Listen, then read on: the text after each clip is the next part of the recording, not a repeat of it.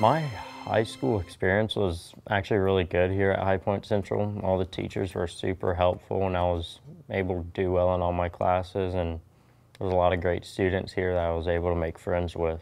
I've changed a lot. I didn't really know what I wanted to do when I first came into high school. Now I know what I want to do with my life and with the career I'm going into, because I kind of figured that out through the 4 years and got to try some different stuff and figure what I like to do and get to put it to use every day. The Guilford Apprenticeship Program, they take students, either juniors or seniors, and over the summer they take you and teach you all about what is going on in the factory and working and all that.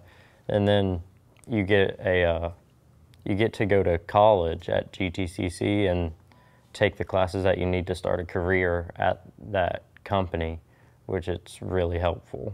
I'm currently working at Endura Products, and they manufacture door sills and door components, but I work in the maintenance shop, do some welding, painting, and machine work, and I really like that because it's hands-on work, not sitting at a computer all day or in an office.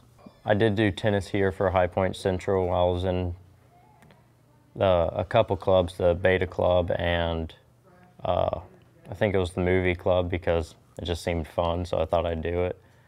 Then I'm an Eagle Scout, and so I've been in Boy Scouts since I was 5 or 6 years old, I think, so I've been in that a while and it's helped me out, so I like that. So for my project, I actually went and talked to the church board where I go to church, and they needed some new playground equipment, so I got to working on that and built a boat for the kids to play on, and I've painted it and all that.